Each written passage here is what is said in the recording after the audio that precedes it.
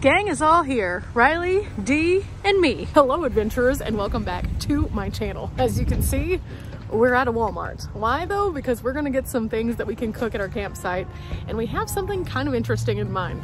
We're going to try to cook something that's a little different. We're going to make a meatless taco using something that's a meat substitute. We already have that. Dee found it here at a Walmart actually. And there are other things that we need now, including some vegan cheese. So let's go inside, do a little shopping.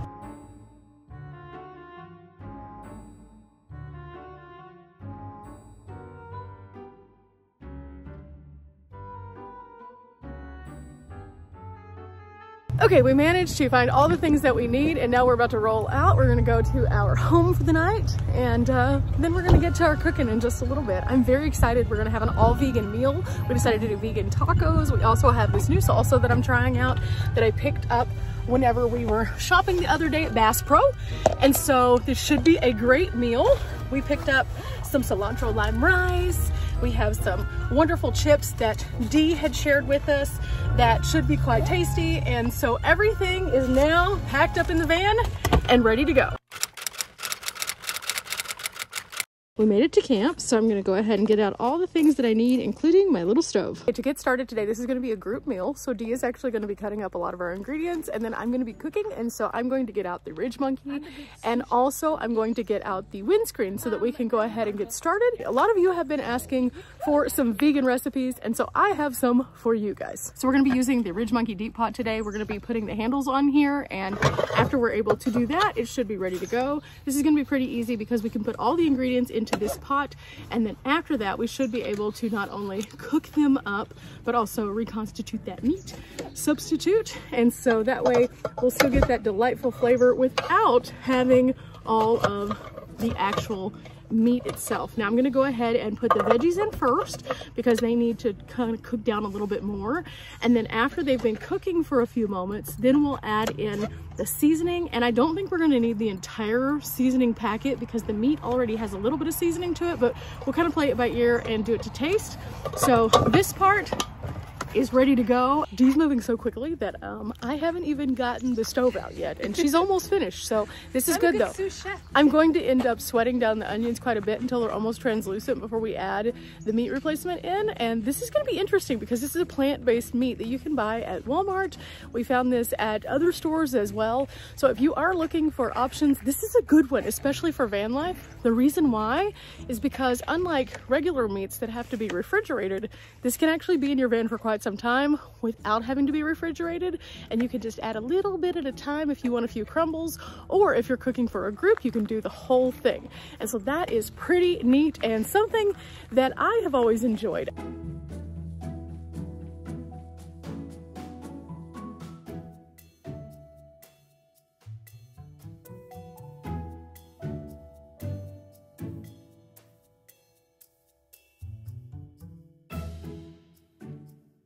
Now that all the veggies are in the deep pot, we're going to go ahead and put them on the fire on low and cook them down for a few moments.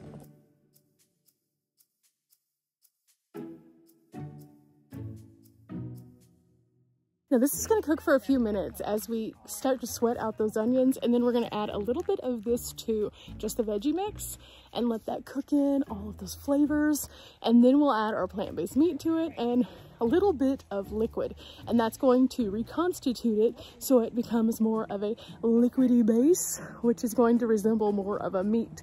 Now a lot of people are afraid of non-meat meat, plant-based meats. And you don't have to be. It tastes really, really good. It almost tastes exactly like the regular meat. So if you've never tried this before, don't talk about it until you tried it.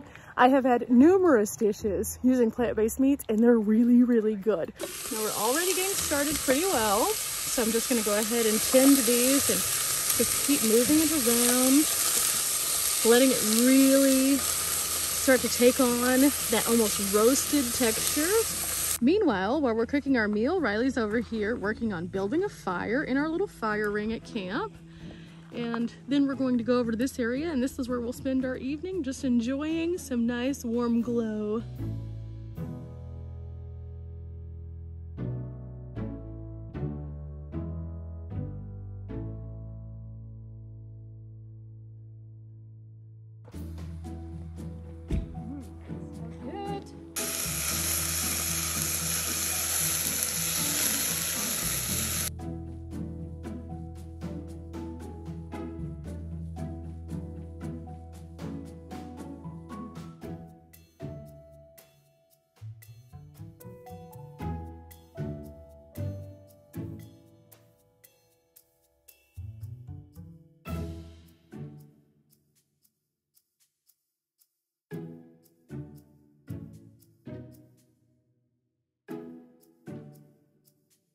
Now it's time for us to add our taco seasoning so that our veggies can just absorb all of that. I'm gonna start out with about half of the packet, I think.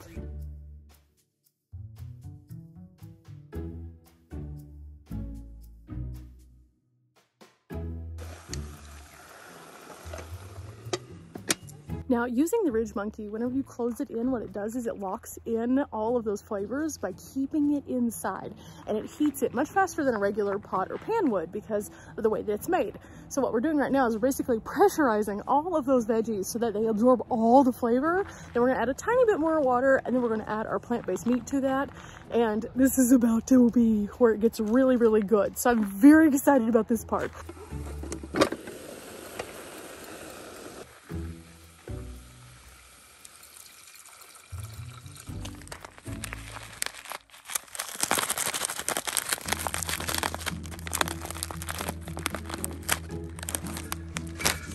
For anyone who is wondering what this looks like, it looks like this. It's just kind of dehydrated plant-based meat, so it looks like kind of like Rice Krispies. So in we go. Now we just need to mix, and you can see there's all those flavors in there too. So this is going to bring it back to life and fold in those veggies. Now this is a chorizo, so chorizo's traditionally a little bit more red. So this is what it looks like. This shouldn't take but a few minutes to do this. Since we've never had this before, we're not sure how spicy it's gonna be, and we just put the taco seasoning, so. It's not quite completely like hydrated yet, so it's a little, it does have a little kick to it. Riley's not gonna love that part, but we have cheese to kind of calm it down just a little bit, but overall, not bad. I'm really happy with this.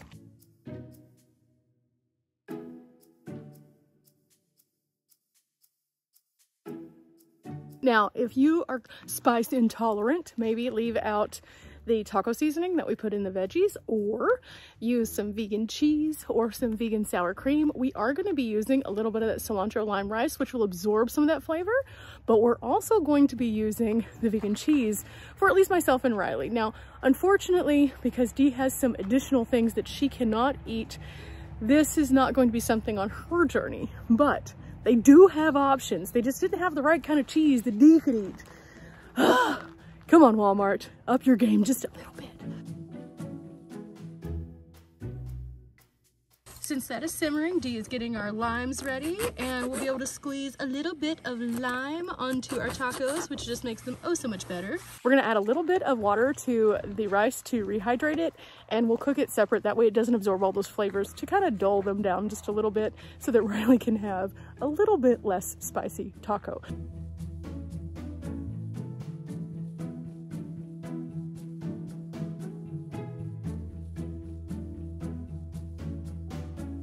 Okay, taking this off the fire and setting it on our pot holders so we don't burn the table, because you should never set a hot pan of any kind on a campground table because it burns it and then it makes it harder for others to use it. And then we're gonna grab this and put it onto our fire and heat up our rice. Riley, what are you eating? Avocado.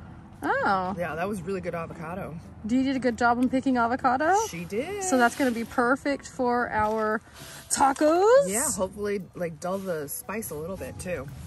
That is if there's avocado left. You look like you're enjoying it. There's another one here, don't worry. Now the next thing I'm going to do is grab a bowl so we can make our zesty cantina salsa. I found this whenever we were at Bass Pro the other day. Never tried this before. This is a great thing for camping, road trips, and apparently space travel. Okay. So apparently if this works out, this could be something that I could use all the time. And I could use this with my mountain houses too, to give me a little delightful side dish. So all I need for this is just a regular bowl, some water, and this guy. And it's gonna turn into something really tasty that we're going to be using with our vegan chips. But we can also sprinkle a little bit across the top of our tacos, and it should just make it extra tasty. The rice is almost finished, so I'm just continuing to stir this until it is completely rehydrated. So into the bowl, I'm going to put this, and it says here on the back that in order for this to work, we're going to add just a little bit of water, 8 tablespoons to be exact. So this should be simple, and the thing I liked about this the most was that it could be made in serving sizes. So if I didn't want to make the whole thing, I wouldn't have to if I'm traveling solo. So this is what it looks like. It just kind of looks like seasoning in there. So up close, this is what it looks like. There's a few little chunks in there. I'm assuming those are little tomatoes. I'm not sure though. Okay, apparently 1 cap is approximately 1 tablespoon. I did learn this.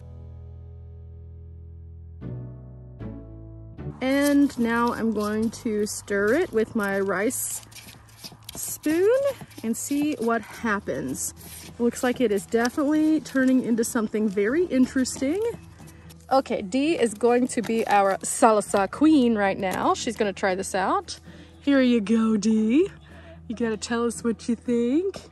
This could be good with all those limes and avocados over there. We made it into a little bit of a looser salsa. Yeah.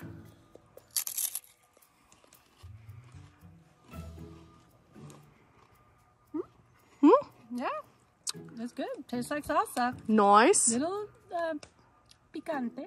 Little That's picante? good, yeah, but not bad. Nice.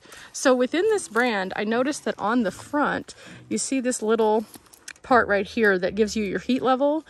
The different ones that they had different heat levels. I didn't want to get something super spicy because I didn't want Riley to not be able to eat it. They have one that is extremely hot, that's like a red sauce, and then they had one that was a green sauce. I'm probably going to try both of those out in the future now that we kind of know what this is. And so, salsa queen. Now it's my turn, guys. I'm going to dig in and just get a little bit. That was not what I was expecting. Right? The zestiness of it. What is in here? Tomatoes, onion, bell pepper, lime juice, cilantro, salt, garlic, and spices. Not bad. Okay, everything is ready and now it's time to make our plates. I'm very excited about this part of our day. We've been looking forward to this and trying out a vegan meal, and because we have taken a suggestion from you guys, we're trying out something a little bit different that's going to be absolutely fabulous. Now, Dee is going to make her plate first, and then we'll kind of go through this like a cafeteria style line, and it will be awesome.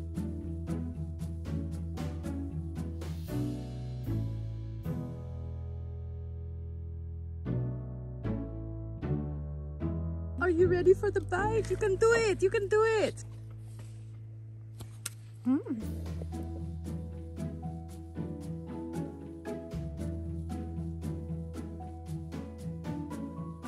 Gonna do that. Okay, this is the best I can do.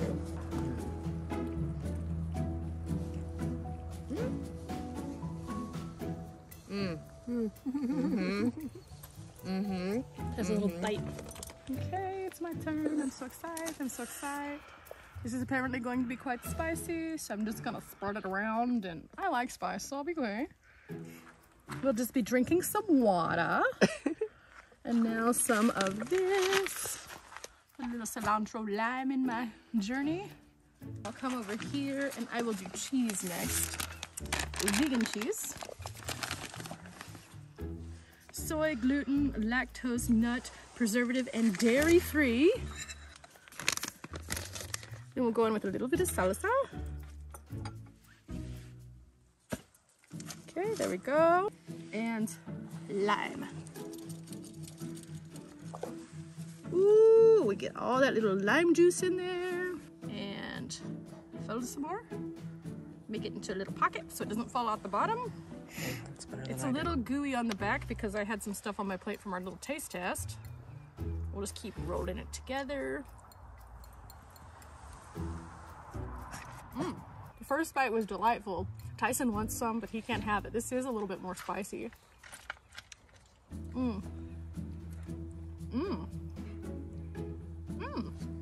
Realistically, if I didn't know this was not meat, I would think it's meat. Tastes just like regular chorizo. This is good. This is super good and completely and totally plant-based. We are eating vegan today. So will I make this again? Yes. Yes, I will. And the fact that the meat is not real meat allows it to last longer, like we talked about before. So this is a perfect van life dish. Now, if you do not like the spices, maybe don't get the habanero tortilla. Maybe just get some regular ones, but you can get all sorts of things. Also, look for some vegan sour cream. They do have it. It is delightful. But for now, I'm gonna finish my dinner. And remember, guys, we're not here for a long time, but we are here for a good time. Thanks for your suggestions and send me some more. We'll cook some more food for you guys and I'll eat it. Because, this is good.